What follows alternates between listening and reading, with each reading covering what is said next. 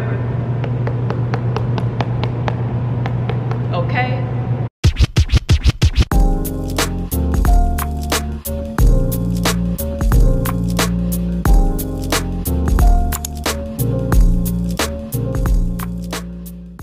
Hey fam, welcome back to the channel, and for those that don't know me, my name is Jordan Mundy and I'm a model coach, currently based here in Chicago, Illinois. Today's video we're going to be talking about how to take your model digitals 2024. Before you even come on set to start taking your model digitals, there are pivotal things that you need to do. Very first thing, model basics.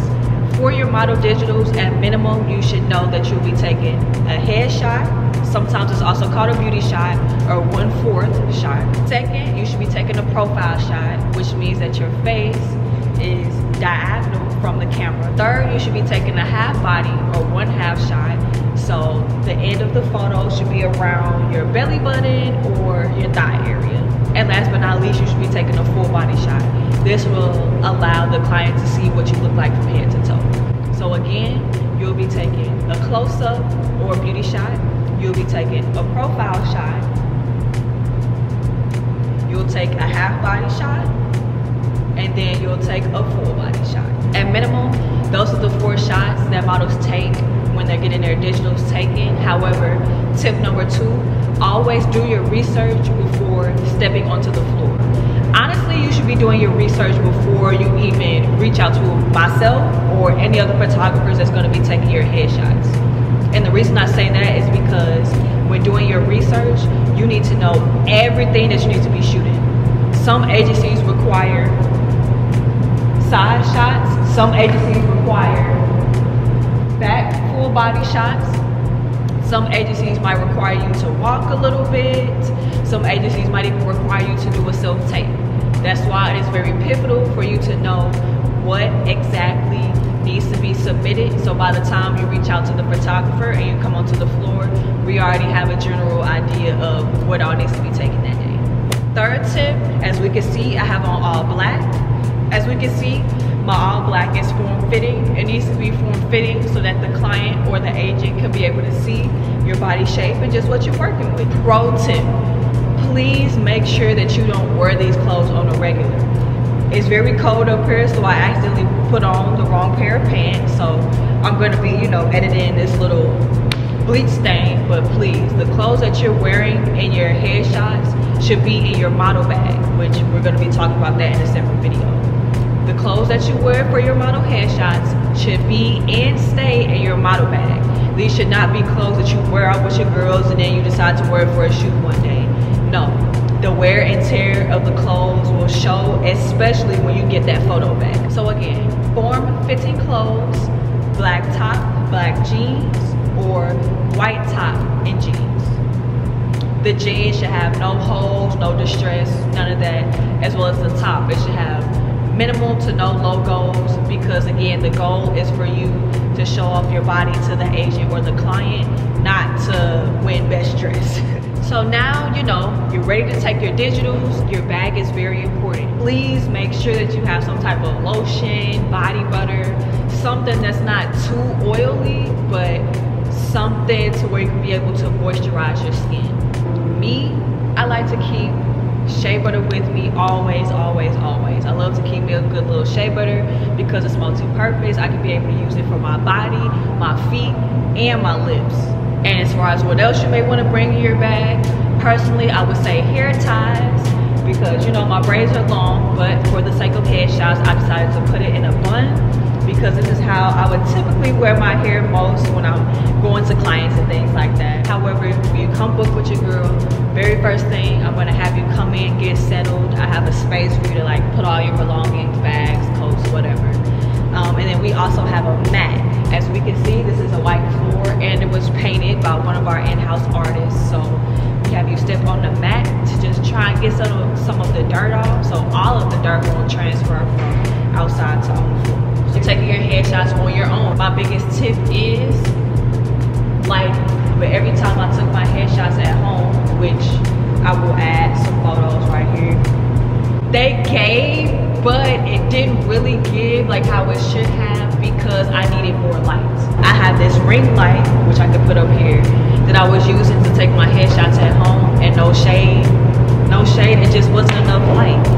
Sadly though, how my apartment is, I don't really get too much natural light, so that's why I was trying to use the ring light and it still wasn't enough. But if your apartment has a lot of good natural light, I would suggest definitely shooting at home. And you know what, even if your apartment doesn't, I feel like you should still shoot just to try, because you still may never know how it turns out.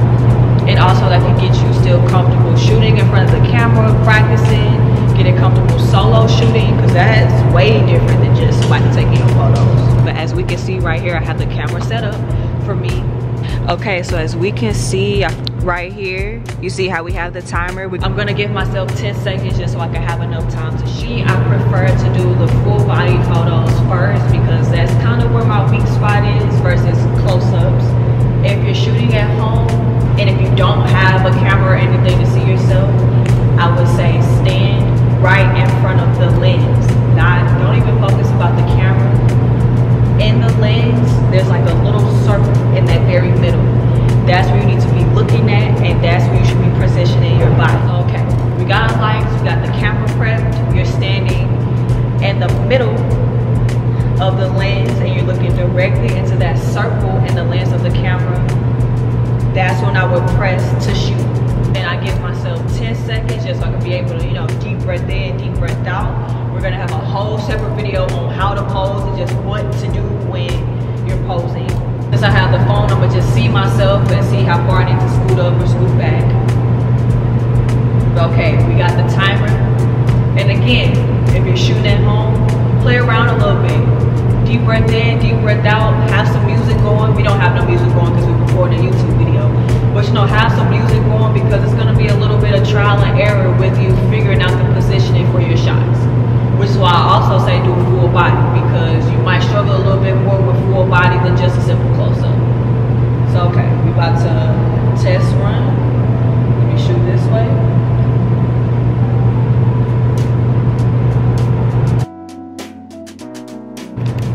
I forgot, the flashes are on, so. Oh, that still wasn't even bad though, look y'all. And that wasn't even terrible. That wasn't even terrible with no flash. For your full body photos, you need to have one straight on, not too much of the hit. You see how I was trying to, you know, extend my legs and stuff like that. At minimum, have one with just a straight on photo. Let's take that.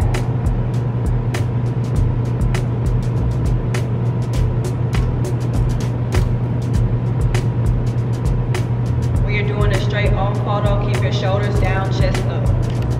Now that we have our bag, we know what shots we're gonna do.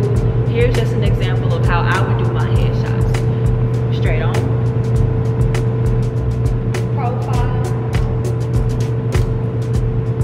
Side. Back. So again, because this time it's more of a full body. First shot, straight on. Chest up, shoulders down. Profile. I like to turn diagonal so it gives more of a profile.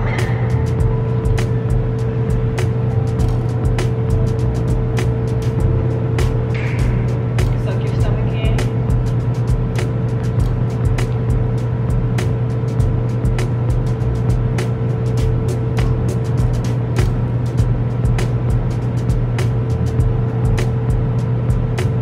Don't forget to smile. Always try and get a smile in the shot.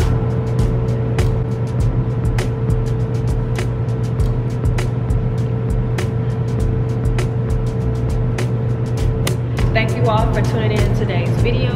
Of course, comment down below if any tips helped you today from this video.